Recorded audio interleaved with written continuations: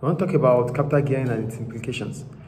First, the capital structure of a company has a significant effect on the financial stability and the future success of a company in the long term. So for capital gearing, we're talking about the long term, it measures the relationship between the long-term borrowing and the long-term borrowing of a company and its equity.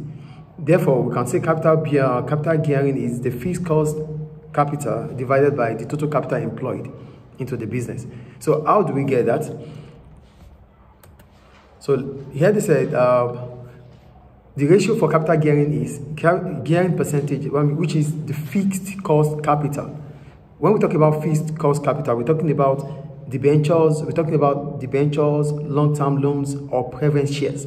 Because these ones have fixed debentures, for example, debentures, it has a fixed interest rate.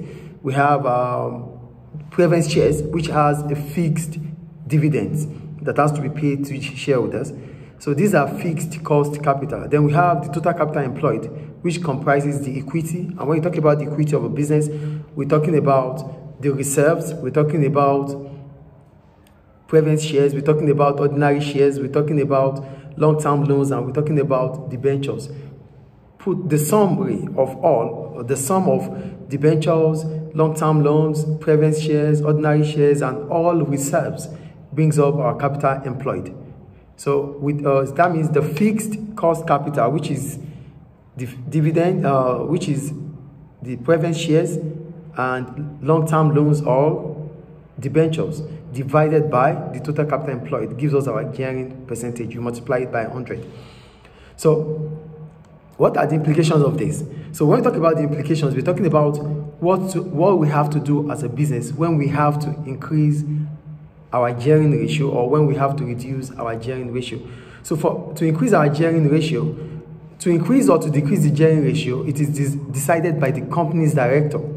So for us to increase our gearing ratio, what do we have to do as a business?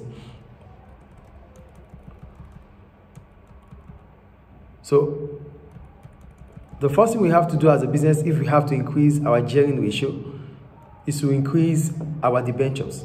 So if we increase our debentures, that means we are having more debt to pay as a business.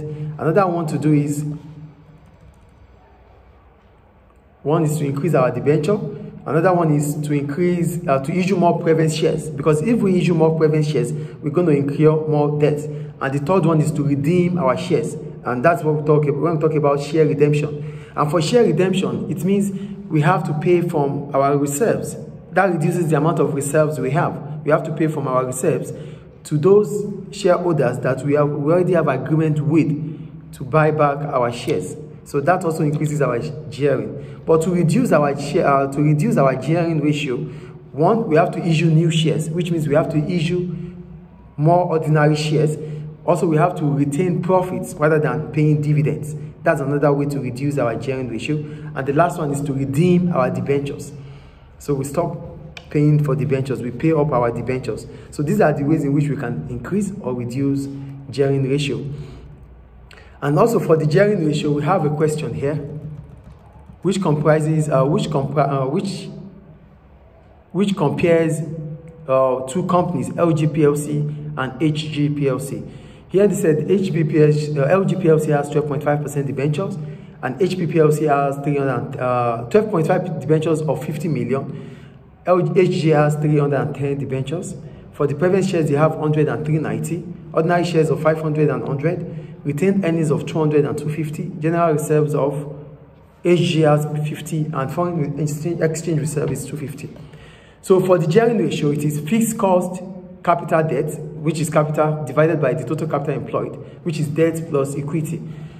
So for fixed cost capital, it is debenture plus preference shares, and for total capital employed to be debentures plus preference shares plus ordinary shares plus retained earnings plus general reserve plus foreign exchange reserve.